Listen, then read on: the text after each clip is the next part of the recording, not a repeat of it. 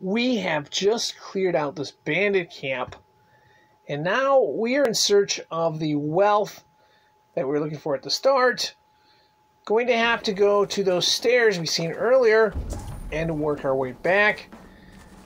Notice there's a hole on the left. Decided to go down there. There's some gases coming up, and decided to move this object out of the way by grabbing the triangle button and going back, circle button to let go. There's a brick wall, can barely see it. Well, can see it after you have the torch. Got to put the torch down. Going to use the incendiary powder trap to get rid of it. Now, fire jars will work as well, but we got rid of that. Now we can go in there and search for that chest. A nice torch will help too. And we finally get the chest.